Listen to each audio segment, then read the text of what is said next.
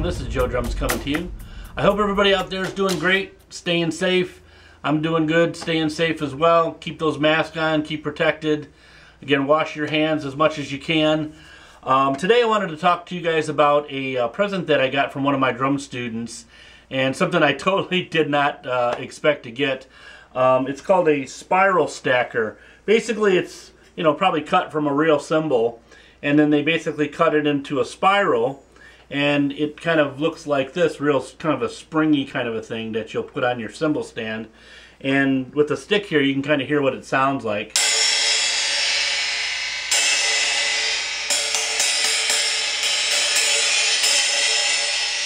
And that's one way you can use it. It's kind of a neat little device. But I'm going to show you today what you can do with this.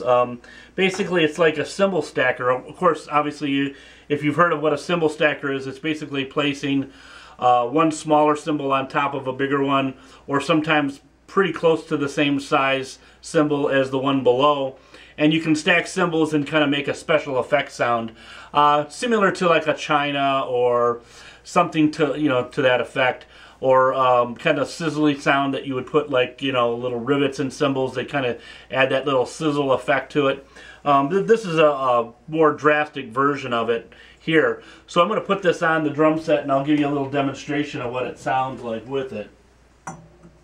You basically just take the wing nut and the felt washer off, and then you just put the felt washer back on it again.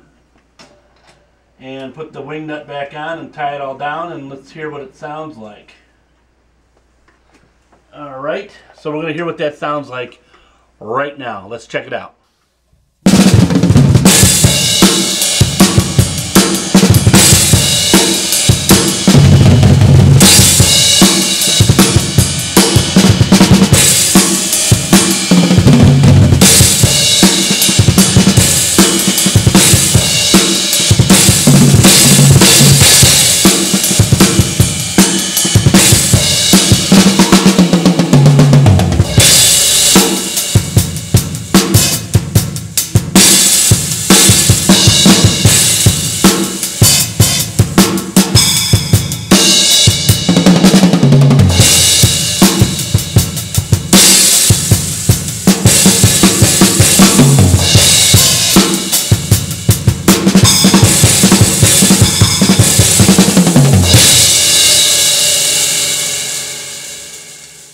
So as you can see, it's a really clever device. It can make your cymbals sound totally cool, different sounding. Adds that little special effects sound.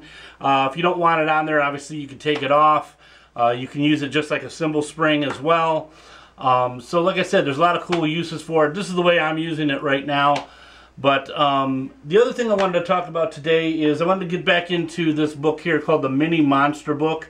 And if you watch some of my older videos, I have some other ones on there. If you just check in, go to my YouTube videos, and then in the search of my videos, just type in Monster Book or Mini Monster Book, and it'll come up. And there's a lot of cool excerpts from this book that are in there. I wanted to talk about page 56 today, which is opening the hi-hat, doing 16th notes with different bass drums. And I'm going to do some of those exercises right now for you today, so that way you can get an idea of what it's like and how basically Neil Peart and many other drummers use the hi-hat opening with the 16th notes on the hi-hat. So let's go ahead and do that right now. And again, if you guys have any questions, feel free to drop me a line. And if you like this video, please like and subscribe to my channel. And of course, I'll be doing a lot more of these kind of books like this as well. And so check this out, and I think you'll like it. Let's check it out now. Okay, I'm going to play each one of these exercises in the book on page 56. It's called Splashes with a 16th Note Hi-Hat Rhythm, played with one hand for slower tempos. And again, you can play this for slower, medium, or faster tempos as well. But let's start these off. I'm going to play them kind of at a medium tempo, and we're going to do each one of these exercises 4 times each. Number 1.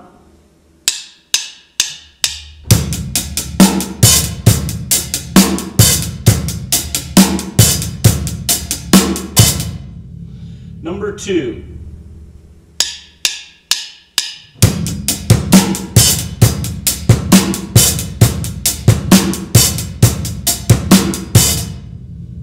Number 3.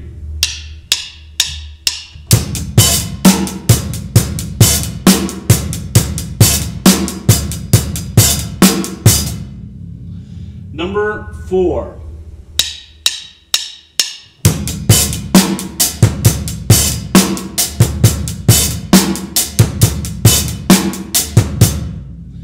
Number 5.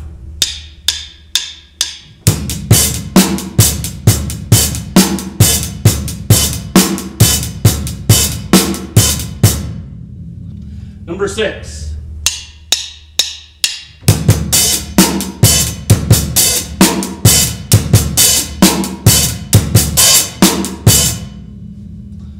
Number 7.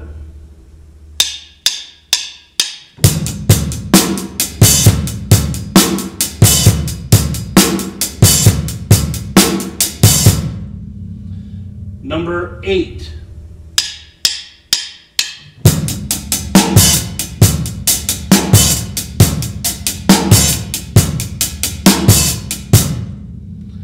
Number 9.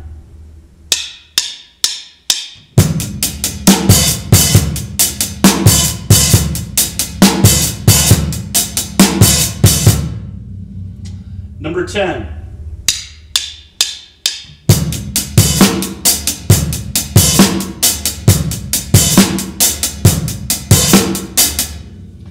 Number 11.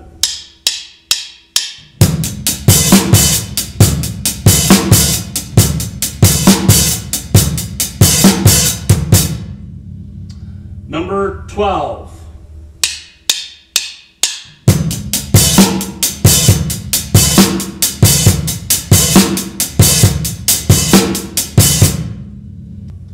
Number 13.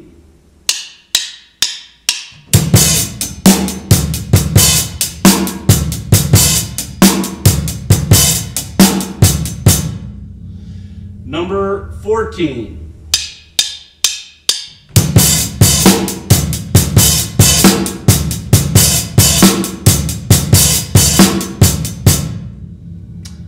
Number 15.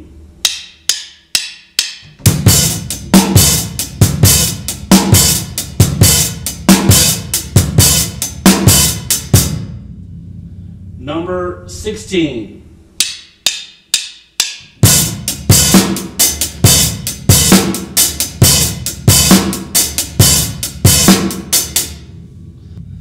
Number 17.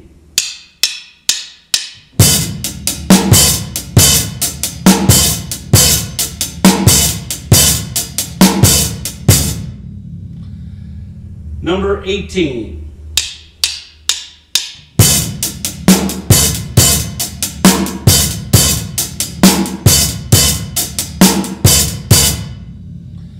Number 19.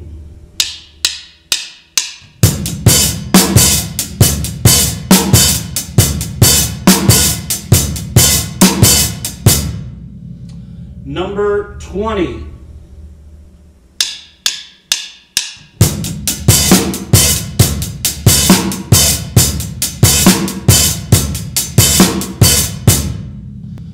Number 21.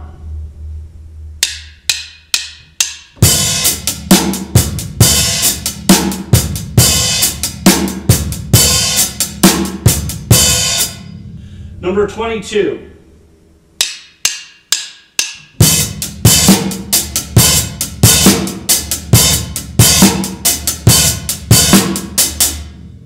Number 23.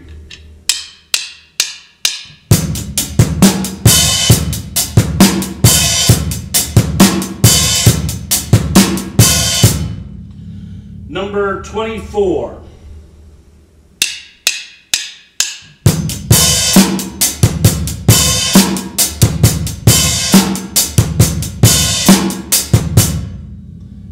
Number 25.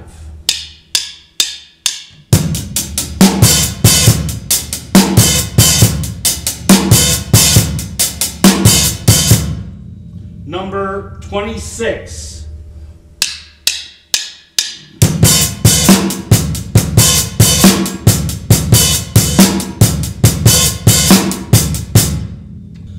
Number 27.